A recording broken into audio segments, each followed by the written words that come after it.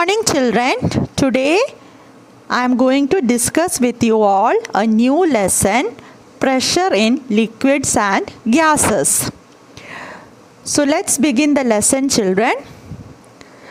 In the beginning of the lesson, in the first page, you can see two experiments. Here, the science teacher who had come to inaugurate the science club, he began it with an experiment.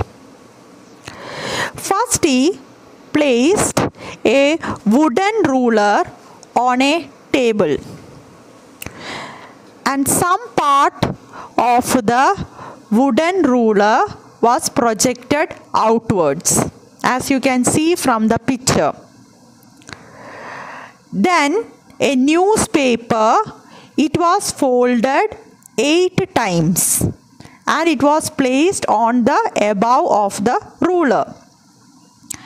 Then he asked the boy to press quickly on the free end of the ruler with his hand, as you can see from the picture. The boy did it and the paper fell down. Next, what he did means he unfolded the paper, as you can see from the picture, and he placed it over the ruler of the table. Then he asked the boy to press the ruler again. In this case, he could never raise the paper or nor make it fall down. This is because in the second case, the paper is spread over the scale. So when he was asked to strike the scale, it moved only to some extent. Here, the density of air between the table and the paper is reduced, and the outside pressure or outside air which is exerted on the paper is greater. So the air between the table and the paper was very low. So outside air, the force exerted on the paper was high. So this is due to the force of air, the paper couldn't rise up. So there are many properties of air. Air is present all around us. Air requires space. Air possesses weight. Air exerts pressure, and air has no definite shape. So these are some of the properties of air. Now under the topic forward and backward, take a syringe. See, this is a syringe. The needle part, you have to remove the needle of the syringe. Then you can observe the working of the piston. Piston is, this is the piston. You can observe the working of the piston by pulling it back and pushing it in. When the pushed in piston is pulled back, when the pulled in piston is pushed back, what happened? The air rushes into the barrel of the syringe. The air rushes into the barrel through the open end of the syringe. We removed the needle, isn't it? So when we remove the needle, it is open there. So when the piston is pulled back, the air was able to enter into the syringe. Now when the piston is pushed in, the air moves out through the open end of the syringe. So this is how the working of the piston. Now this experiment can be done in two ways. First, you have to push the piston into the syringe. Then you close the open end of the syringe with your finger. as you can see from the picture. Close it and then pull the piston back quickly and release it. You have to pull the piston back and you quickly release it. So what happened means, here when the piston was pushed in, no air was there inside the barrel. No air was there inside the barrel of the syringe. Okay, and when the piston was pulled back, as you have closed the open end of the syringe, air couldn't come inside it. So the air cannot enter into the barrel because the open end of the syringe is closed. So the air pressure inside the barrel has decreased. So the outer pressure pulled the piston into the barrel. When you released it, when you pulled back and released it, the outside pressure's force had pushed the piston inside the barrel because there is no air. We know that air requires space, but here there is no air. So when we pulled the piston back and released it, the piston went inside. So this is one experiment. Similarly, in the next experiment, this can be done in another way. Keep the piston pulled back. Okay, you should not close the open end. After you pulling it back, then only you have to close the open end of the syringe with your finger. Now push the piston in and release it. In this case, we have pulled the piston back. In this case, we have pulled the piston back. And then only when the piston was pulled back, air could come through the open end of the syringe. After pulling the piston back, only we are closing it with the finger. The open end, we are closing it with the finger. So the air was there inside the barrel of the syringe.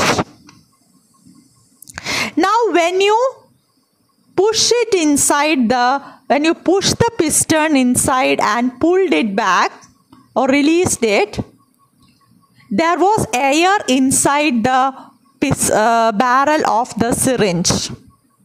So the air got compressed. We need that. We told that the air requires space. The air could not go outside also because the open end is closed. So the air became compressed. So this air will push the piston outwards. So this is what is happened in the two cases. Here the air pressure is acting.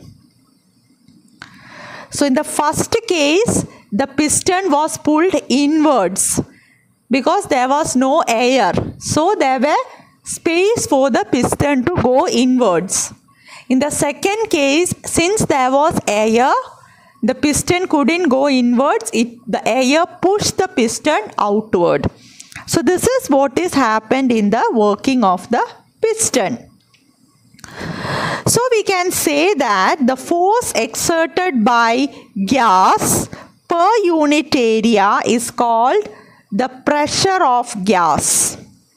And the force exerted per unit area by atmospheric air is called the atmospheric pressure. Now there is another experiment. You have to take hot water and pour it in a glass bottle. Then blow air into the balloon and remove the air from it. Repeat it 3 or 2 times.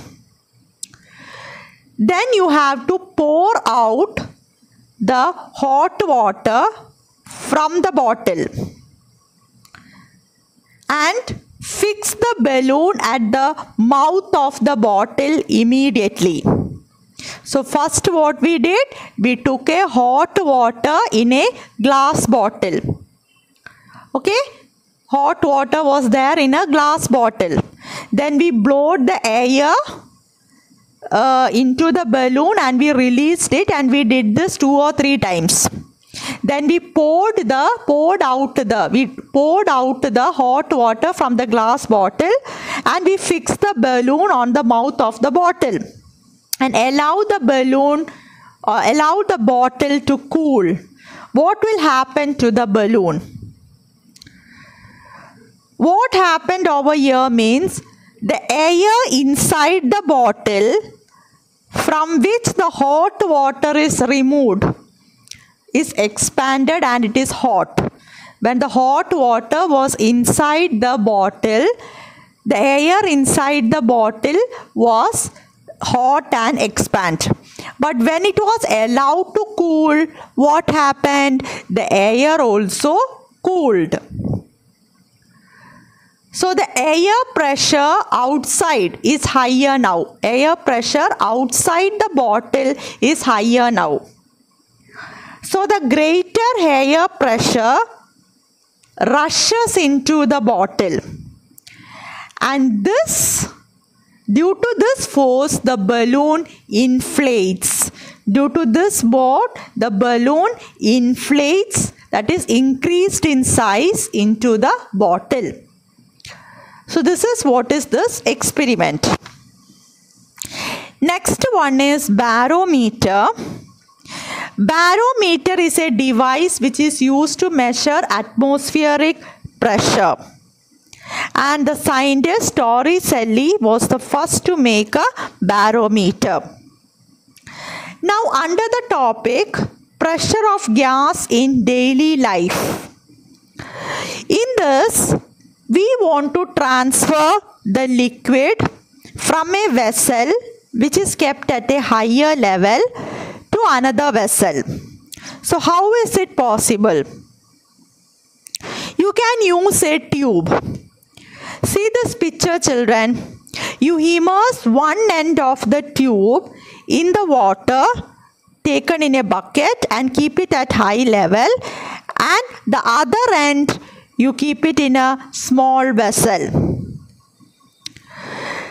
Here the water doesn't flow down because inside the tube there is air. You suck out the air with your mouth and then place it into the smaller vessel. You can see that water from the bucket flows into the smaller vessel through the tube. If the air is gone, the outside pressure will be greater. So the outer pressure rushes the water into the tube and it goes into the smaller vessel. Similarly, there is a device called siphon. It's a device which works on atmospheric pressure, and it is used to transfer a liquid from one container to another. So here is the picture of the siphon. It consists of a plastic bottle and one smaller pipe and one longer pipe. Smaller pipe is fixed into the lid of the bottle through a hole and it is air tighted properly. The longer pipe is fixed into the bottom of the bottle. Now what you have to do means immerse the end of the long pipe in the water in a bucket placed at a height. Okay? Then keeping the small pipe in another vessel, you gently press and release the bottle.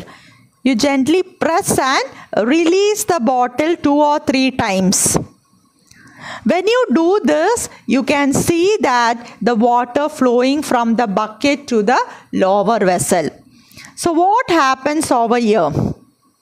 When you press and release the bottle, the air inside the bottle moves outwards. So the air inside the bottle is very low.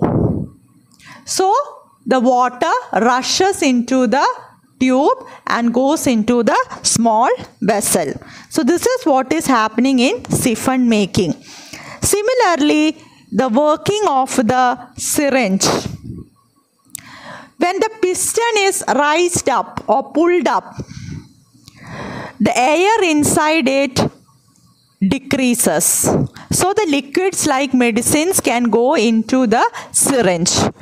Similarly, for a straw, when the air inside the straw is sucked in with the mouth, when you suck in with the mouth the air, the pressure of the air inside the straw will be decreasing. So the liquid rushes into the mouth through the straw. Similarly, a dropper. This is a dropper and it has a bulb. When the bulb of the dropper is pressed, air inside the dropper escapes out. So what happened? The pressure inside decreases. So the liquid goes into the dropper.